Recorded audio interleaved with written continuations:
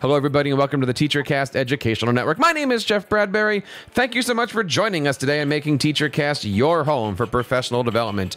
This is Educational Podcasting Today, episode 50, the podcast that helps you learn a little bit about how to bring podcasting into your classroom and create audio and video with your students. Welcome back to a great time here at TeacherCast. We have been throwing out a lot of great audio and video over on our website. I hope you guys have had a chance to check out Educational Podcasting Today. We just launched our TeacherCast Ultimate Guide to Podcasting, which gives you everything that you need to know about how to bring audio and video into your classroom. We are actually working right now on our second version of that, specifically designed on curricular activities. You can check that out over on educationalpodcasting.com. We would love to have you guys check it out, join us, and of course, let us know what you guys think today. I have a fantastic guest on today who is a podcaster and an educator who's focused on using podcasts to help students have a voice, not only in the classroom, but in the world around them. I want to bring on today Mr. Michael Silverstone. Mike, how are you today? Welcome to the program. Hi, Jeffrey. It's great to be here. It is so nice to have you. I'm looking forward to hearing everything about what you guys are doing. Tell us a little bit about yourself. I am a writer, a songwriter. I've been a teacher for about 20 years, and I teach young children. I teach lower elementary, grades 1 through 3, mixed ages, and near Boston and Newton Montessori School. And I also am an author. I've written books for children, nonfiction books, biographies of women who changed the world, or I've also done some nonfiction topics like Latino baseball and firefighters. Mm-hmm. But more recently, as a writer, I've written about educational topics, about building community in classrooms and in schools. And currently, and we've just finished a book that's called Raising Student Voices in Diverse Classrooms. And it's all about creating the conditions for students to become empowered. I love those topics of being able to take your craft that you love so dearly and being able to really express it with your students to help them have a voice. Talk to us a little bit about some of the things that you're doing in your Montessori school. What exactly is that, by the way? A Montessori school is one that has a prepared environment that allows children to make their own connections to what they're learning through their senses, and that they're doing it through their own experience rather than being directed by a teacher in front of the room.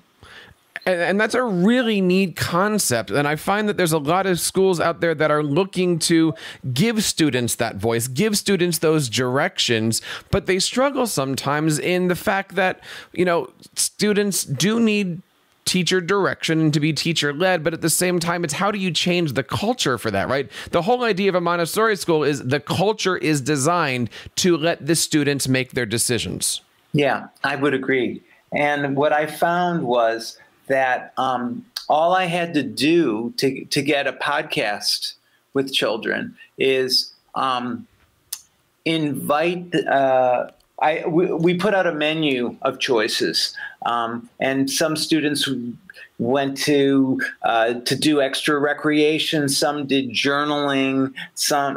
But I had 7 students sign up for podcasting, and when they did, we just had a meeting about what topics they wanted to cover and how they wanted to do it, and they had all this knowledge of how to find music on the web that was public domain.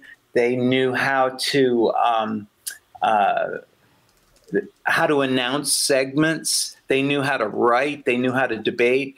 All I had to do was just help them list their goals and give them time to do it. And a lot of it really came from their excitement.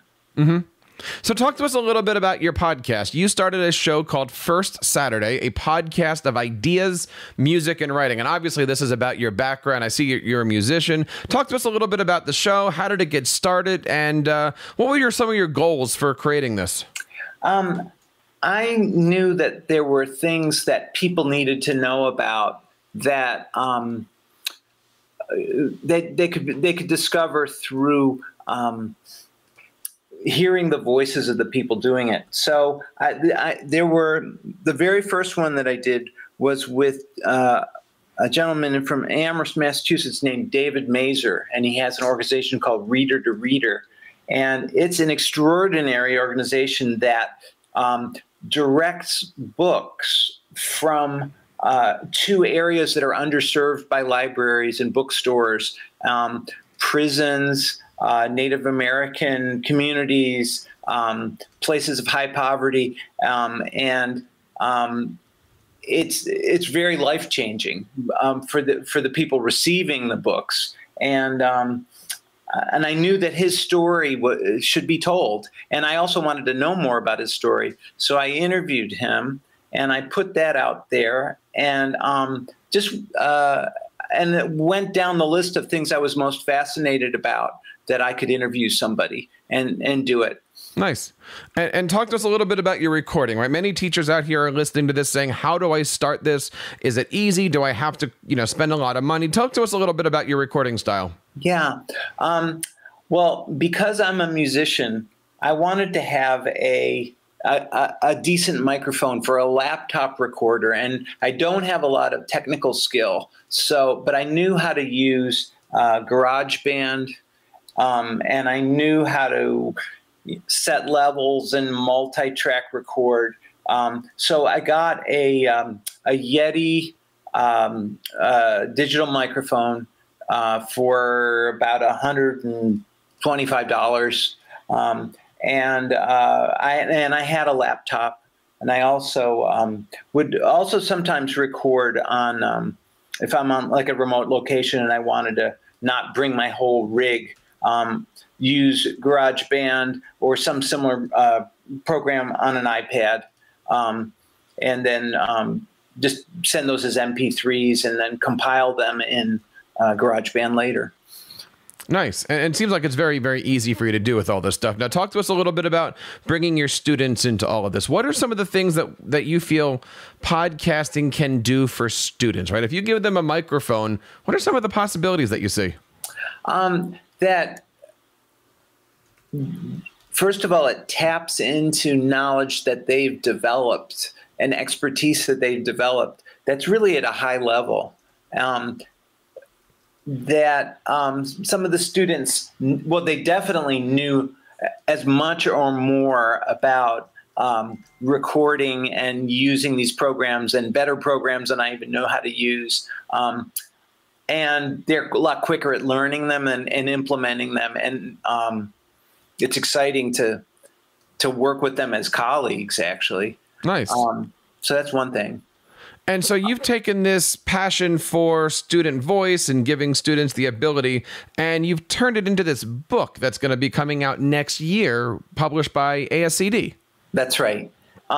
Yes. And it's co-written with Dr. Debbie Zacarian, who is a noted consultant to schools and a trainer, and she's taught at the university level. And I'm sort of the voice of from in the field of a teacher voice, and also an experienced writer. So that our partnership on this book, we were committed to the idea of kind of going against the current trend of having students controlled by standardization, and having them be able to how to create the conditions in a classroom where you, through creating community, creating interdependence, students come into a sense that they're not waiting for someone to tell them what to do, but that as a community we can empower each other, and also not just wait for directions, but see what we're inspired to give to each other and discover and become. How much of your writing life, your podcasting life, how much do you bring into the classroom, right? So many teachers struggle with having a wonderful in the classroom activity life and stuff like that, and then they do all this stuff outside, but they always have a hard time kind of merging these kind of worlds. Talk to us a little bit about what you're doing with your kids. Do they know that you're doing the podcast and that you're writing a book, or do you keep these things separate? Well, the way that they come together is that I have an unusual sort of practice that I've had for a really long time. This is I usually wake up. I wake up at 3:30 or 4 o'clock in the morning, and I go to bed early. I go to bed 8:30 or 9:30, and when I wake up at 4, the first thing that I do is I write in a journal, and I'm not always writing purposefully for publication, but really to contact what it is that I'm most interested in. I mean, I'm trying to develop, I've developed my own voice, and I've done this over, when I was an undergraduate in studying writing at Columbia University, I started this practice of writing 5 pages a day in a journal, these little black and red Esselite books, and I buy 12 every year, and I've done that since 1982. I'm about to buy another 12 for this year. So that essential practice of, well, first of all, having a time that's not, it's like I have these 4 hours or 3 hours every day that is not my teacher identity, and it's not even my writing identity, but it's an personal, a time of reflection and introspection and expression. And from that is the seeds of ideas and visions of things that could happen that I'm excited about. And I find a way to get those ideas into the school day, and I get sort of long-term ideas of things that are possible that I wouldn't if I was just in a sort of standard transactional, what do I have to do to get through this school year idea. Right.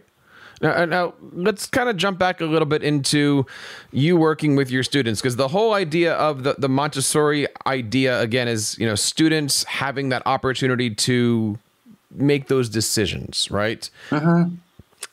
How do you do that? Like, if I was a teacher and I wanted to create a learning environment, a classroom, or even if I was an administrator and I wanted to have a building where it was more student choice, student based, what advice would you have for anybody listening today that's sitting there going, all right, I get it, I see it, there's a culture there, but how do I make that first step into moving my classroom building towards that culture?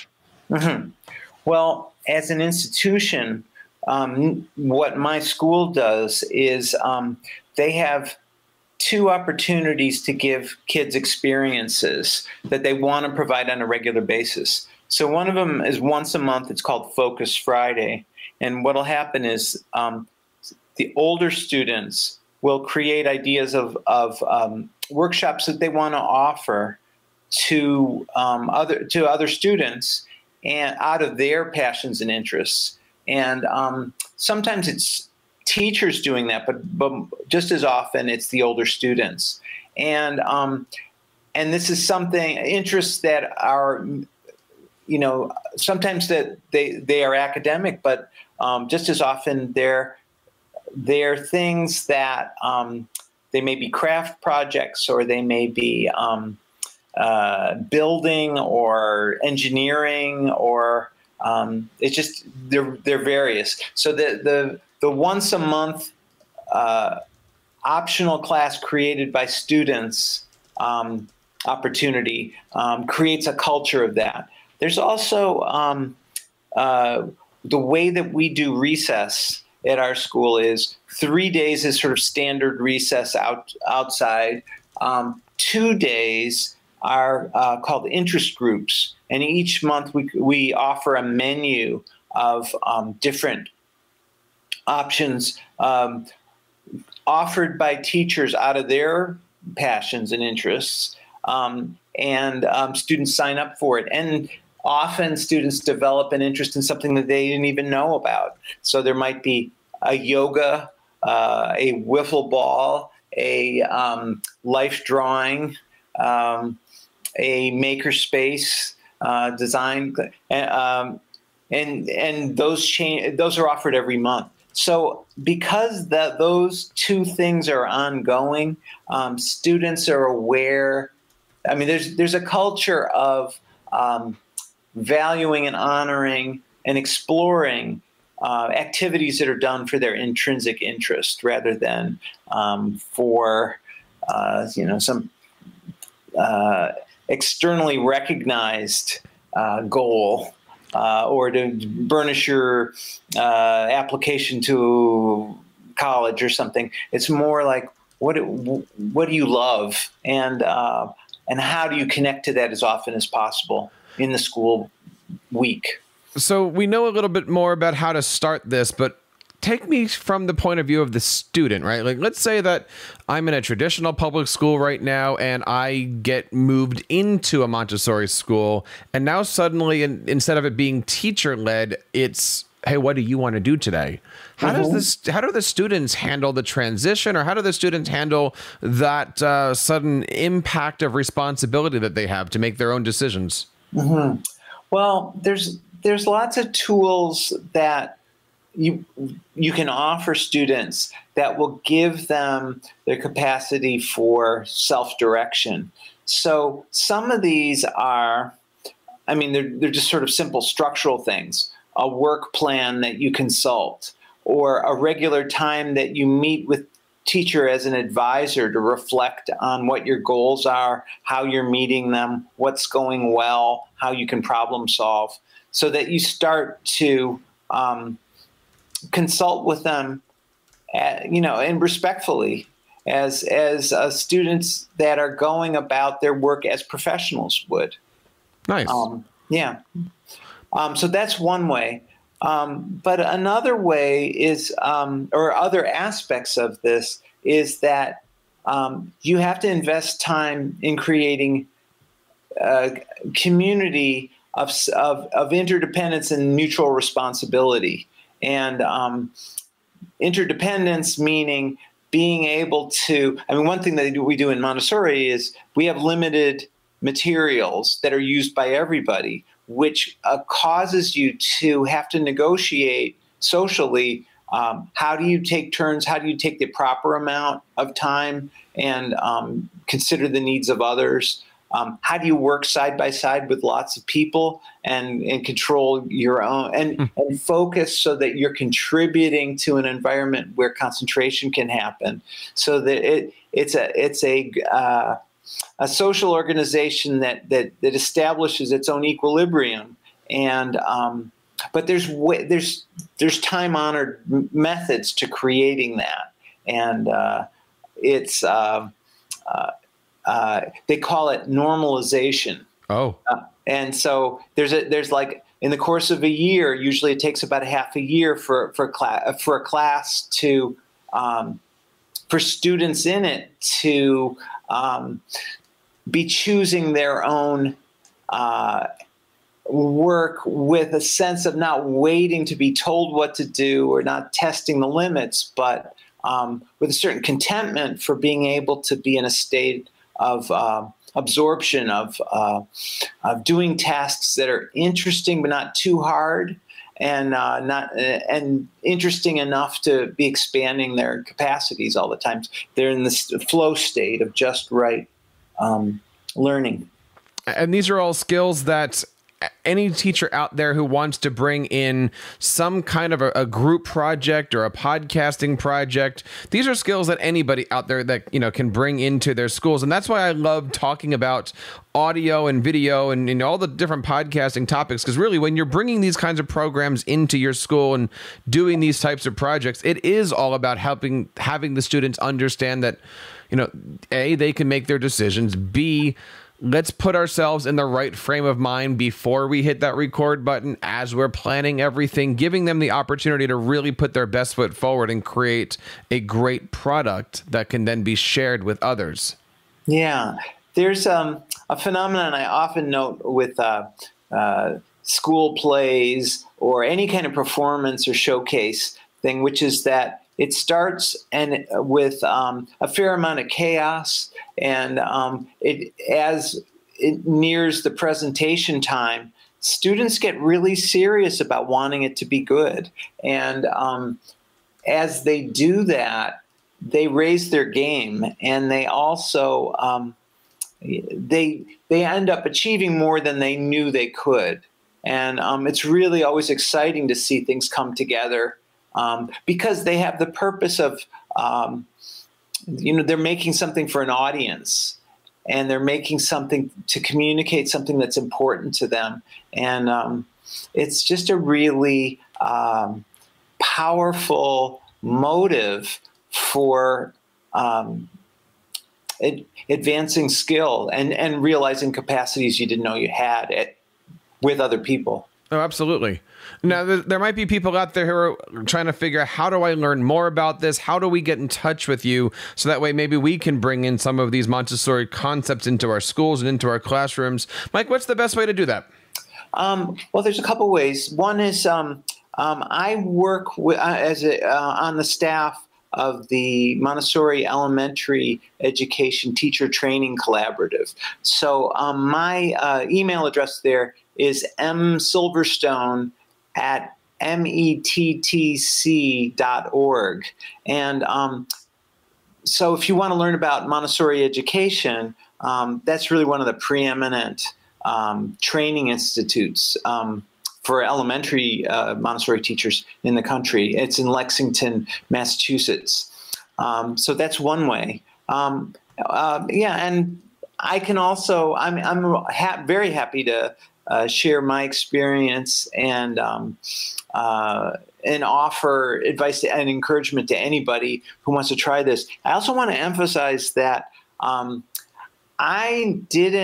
it wasn't like I jumped in and was excited to see what would happen when I did it, and I started asking people. And you can self-empower yourself by jumping in. You don't have to know what you're doing when you start, and it will organize itself more brilliantly than you expected, just because when you're working with kids and you want to make sure that they get a product that's complete, you will do what you need to, and you'll find a way, and they will help you because they're really adept at using technology and excited to do it. That's awesome. There's a lot of things that I'm thinking about right now, not only in the classroom, but as the father of 5-year-olds coming up here, is like, how do you let them explore, experience, have their own voice and what they, and what we do in normal family life, yet still provide the structure and give them the ability to rise and fall when needed. I'd love to explore this topic a little bit more as we kind of go through. And, Mike, please invite yourself back on it next year. You said your book is going to be coming out, and we've got a very good relationship here with ASCD. So I'm looking forward to having you and your co-author come back on next year to do this. Oh, that would be great. We'd love to do that. And we encourage you guys to try out new things, especially in your classroom. If you guys are looking to bring podcasting or do any kind of audio and video, we've got a ton of resources over on educationalpodcasting.com. And of course, while you're there, check out our brand new Ultimate Guide to Podcasting. Talks about everything from how to plan, record, edit, publish, promote, and then what? And we do get into some of the great things that you can do in school. Please check it out over at Educational Podcasting Today. And of course, you can check us out on Twitter at Podcasting Today. Mike, I'm going to leave it with you. Is there any last minute words of advice that you would have to anybody who's looking to get into podcasting, looking to do something a little bit different with their students this year? Just that students are looking for authentic ways to get their ideas expressed and shared. And that energy is going to really be able to help you support them. And if you can just, connect to that, you'll get over the technical obstacles, which are really minimal once you get into it. I couldn't say that better myself. Guys, thank you so much for taking the time today. This is Educational Podcasting Today, episode number 50. We love it that you guys have spent 50 episodes with us, and I hope you guys are enjoying the journey. We're looking forward to another great 50 episodes. And on behalf of Michael here and everybody here on the TeacherCast Educational Network, my name is Jeff Bradbury, reminding you to keep up the great work in your classroom and continue sharing your passions with your students.